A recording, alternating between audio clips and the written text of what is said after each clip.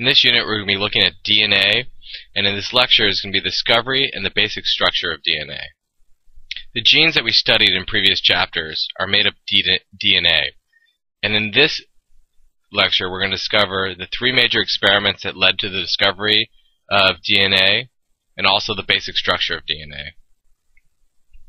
The three major experiments that led up to the discovery of DNA was Griffin's transformation experiment, Avery's transformation experiment, the Hershey-Chase bacteriophage experiment, and then obviously the most famous experiment, the Watson-Crick actually proposed a double helix.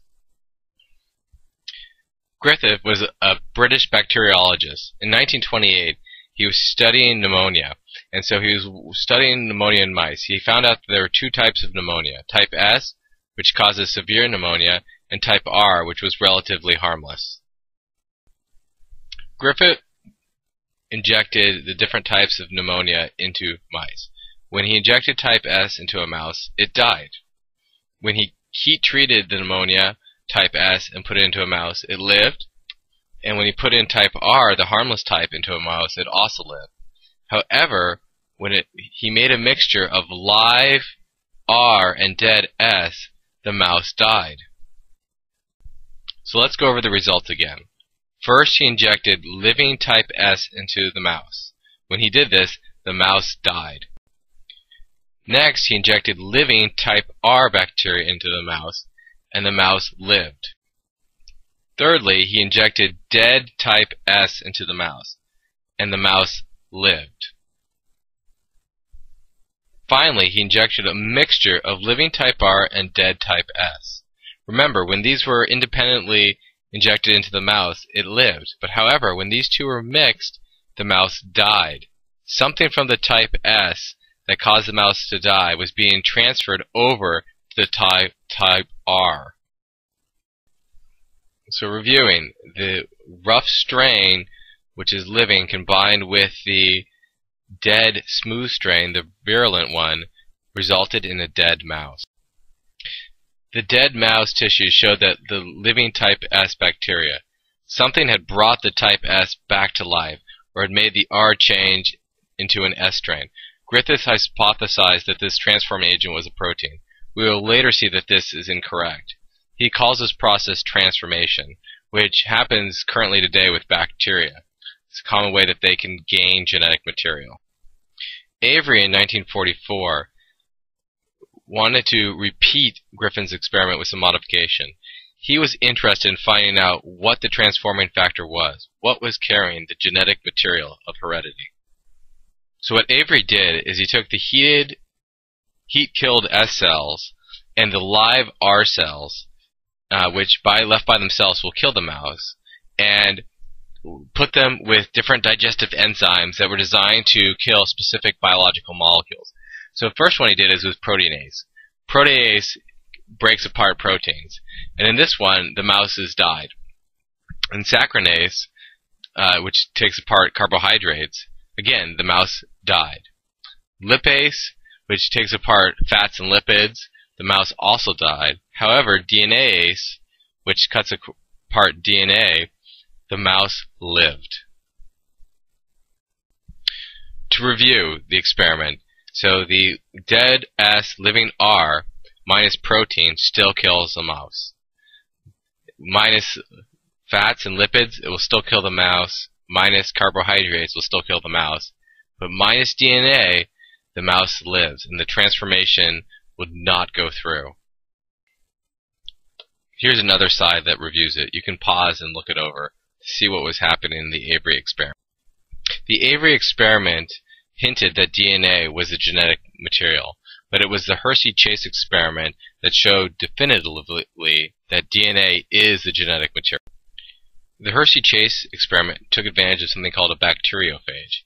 A bacteriophage is a virus that attacks bacteria. It replicates by invading a living cell and using the cell's molecular machinery to replicate. This bacteriophage is only made up of DNA and protein, which is a very important point in this experiment. Hershey and Chase took advantage of the fact that these bacteriophages only had two classes of macromolecules, protein and DNA.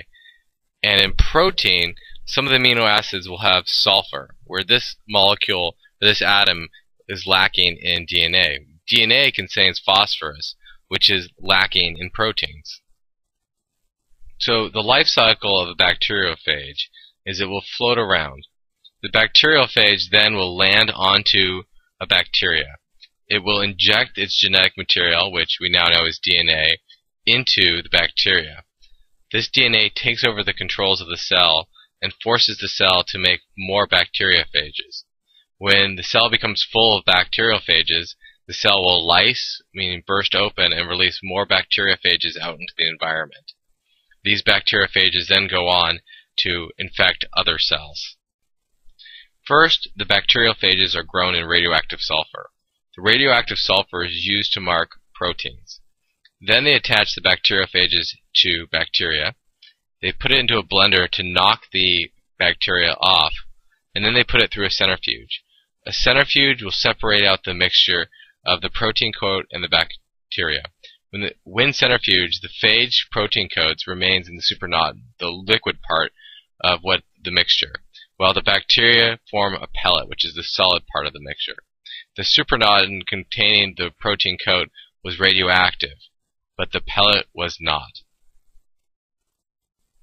Next, they repeated the experiment, but instead of growing the bacteriophages in radioactive sulfur, they grew them in radioactive phosphorus. Radioactive phosphorus was used to mark DNA.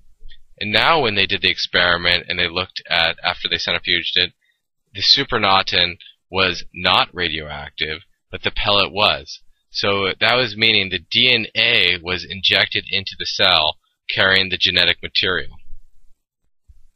Let's review the Hershey and Chase experiment. Number 1, the T2 bacteriophages are only composed of DNA and proteins. They set up 2 replicates experiments, one where they labeled DNA with radioactive phosphorus and one where they labeled protein with radioactive sulfur. They infect E. coli bacteria with these 2 types of radioactive material.